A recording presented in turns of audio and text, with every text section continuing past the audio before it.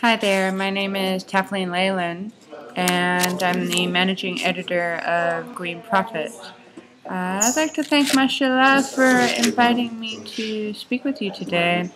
Unfortunately, I couldn't be there in person, and I would have liked to have done this recording live, but I'm in Morocco, and I'll be on a train when you are watching this, so anyhow, Mashallah asked me to talk about environmental issues in the United Arab Emirates. I spent some time there, and I've been studying the UAE for some time, and then they asked me to discuss what I think that the media can do to make a difference and to address some of these issues.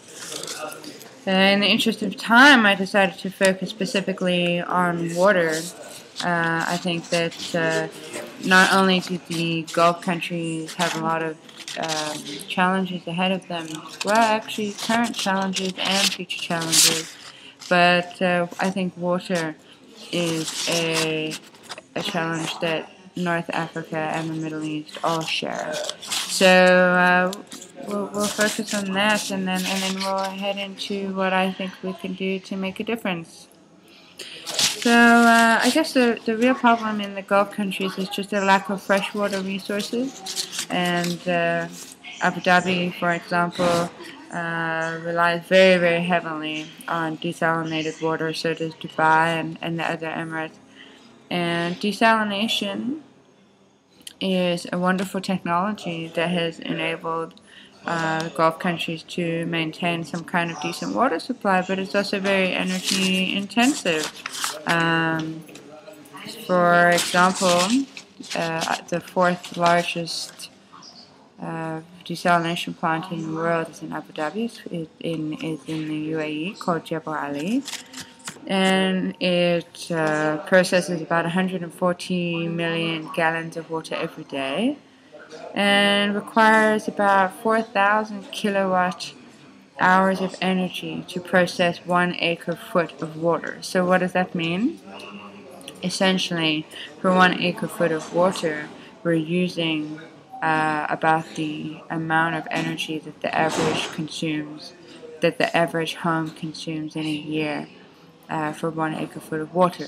So a lot of energy. It's very energy intensive to separate the salt from the water to make it fit for human consumption. So it may seem like Abu Dhabi can afford this, but that's not the case, because even if there's oil today, number one, there won't always be oil, and number two, Abu Dhabi relies very heavily on their oil exports for their local economy. The local economy depends on oil, so everybody understands now that it's very necessary in the United Arab Emirates, Dubai, Abu Dhabi, Saudi Arabia, Oman. It's very necessary in the Gulf countries to conserve what water and energy resources are available, since the two go hand in hand. Of course, the water problems in Jordan, for example, and Syria are very different because they have some freshwater resources, but the freshwater resources that they do have are very badly degraded, or they cross borders, and there's a political problem. Many analysts are very concerned that the next couple of decades we will see water wars, we will see many environmental refugees, and unfortunately it's very difficult for us to communicate this to the average person, but that's what we're here to discuss at the moment. Look, I think one of the very first things I think that it's necessary to do is to understand environmental issues in their proper context, in their cultural and geographical context. So, for example, I'm an American citizen, and I don't think it's helpful for me to come to the Middle East as a writer and to enforce my ideas based on my culture. I think that it's necessary as journalists to to what I call foot it, to get on the ground and to talk to local people and visit local villages and cities and towns and government officials and researchers, and really analyze the environmental problems in their specific context. So a perfect example of that would be biking. You know, in the United States, we promote bicycles as an alternative to driving. But in the Middle East, that's not always possible. For example, I was in Abu Dhabi and Dubai in May, and it was so hot. There's no way you could ask people to go biking in the middle of the afternoon in August. It wouldn't be healthy, and it certainly wouldn't be sustainable.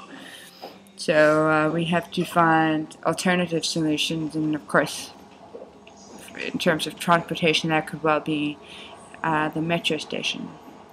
Anyhow, so I think that's important.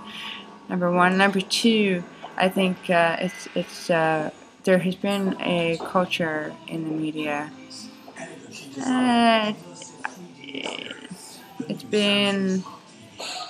It hasn't been so inclusive. I think many journalists have relied on press releases for their information.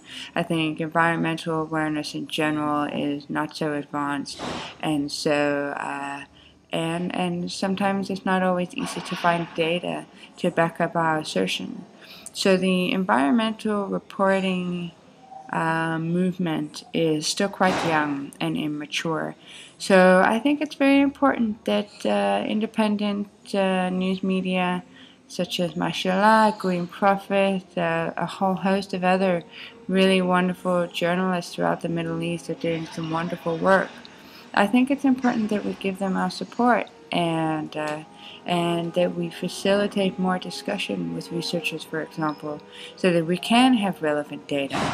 You know, as a journalist, we think of non-profit organizations that are releasing reports that pertain to the Middle East that would be helpful data for the Middle East.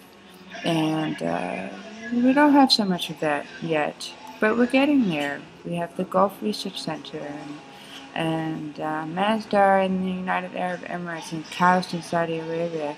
All these different organizations, all these different research organizations are starting to get off the ground, but we also need grassroots investigating as well. And I think it's important that we don't accept the old formula. You know, environmental issues in our region, well, all over, but in our region in particular, are so urgent. And when I was going through school, we were encouraged not to use emotive language, and we were encouraged to stay very fair and balanced, which I think is relevant and important. But I think that if we want to move people to action, we need to not be afraid to be a little bit passionate, and we need to not be afraid to break out of the sort of formulaic journalism that we've seen in the last couple of decades. Of course, social media has changed that and has made it more social and more inclusive and more participatory, and I think that's a really important step in the right direction for the Middle East. We just have to harness it the right way. And finally, I would like to say that it's not helpful if we sort of moan about the horrible statistics without enabling our readers and our viewers to take action, to take positive, constructive action. I think as a journalist, it's important to present the facts and to do so in a balanced way, but to convey the urgency and then to enable solutions and to enable our readers to feel empowered to make some changes in their lives and hopefully become more civically and publicly engaged. So I guess my time is up. I'd like to thank you again, and please email me if you have any questions or if you would like to talk to me some more. You can reach me at Line at greenprophet, prophet.com. Thank you.